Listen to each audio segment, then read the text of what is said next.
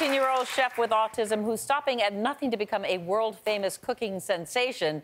Dare I say the next Guy Fieri? Maybe.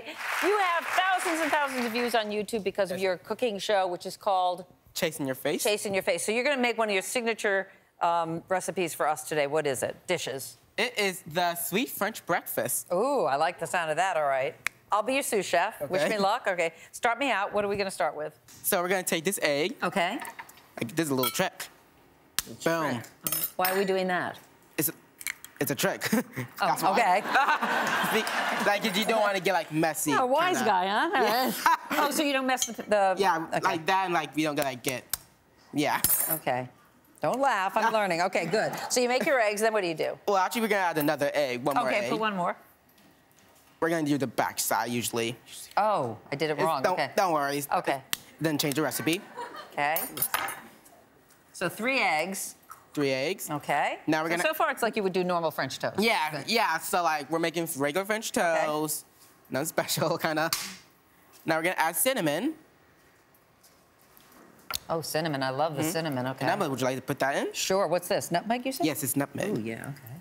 How was that, huh? Okay. Pretty good, pretty good. Gonna, like, break these eggs and... So... Okay, so now that's whisked. Yeah. Yep. Wait. Okay, just for good measures. Okay. And now we're going to take our 2 brioche bun, or bread.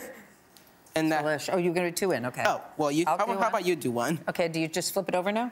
I just might do, like, all this just to make sure you really get in. Okay. And then turn it over? Yeah. And do the same?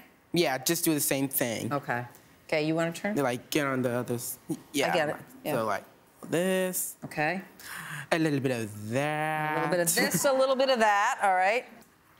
Now, how long do you cook that for? I'd say we wait till, like, golden brown. Okay. Okay. There's a spatula. Here we go. My hands are so messy. That's okay. Actually, here, honey, if you need it. Oh. Yeah. Thank you.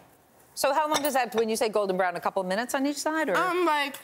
Like depends, kind of. Okay. Like, they don't really cook like that long or anything, so. All right. Well, as you see here, we got maple syrup, we got powdered sugar, mixed berries, so raspberries, blueberries, strawberries, and brie cheese. But the trick is what's inside, right? Yes, what's inside. Yeah, what is that? That is brie cheese. Really? Yes. You don't see that every day, huh? No, you do not see that every day. Here you go. I'm going to taste this. Did you come up with the idea for this, or? Yes, I did. What made you think I'm going to put cheese in this? Because me and Mother was thinking, like, doing a little grilled cheese thing, and I thought, what happens if we put French toast and grilled cheese combined? Good. Mm-hmm. Is it? Mm-hmm. Mm-hmm. Very, very good.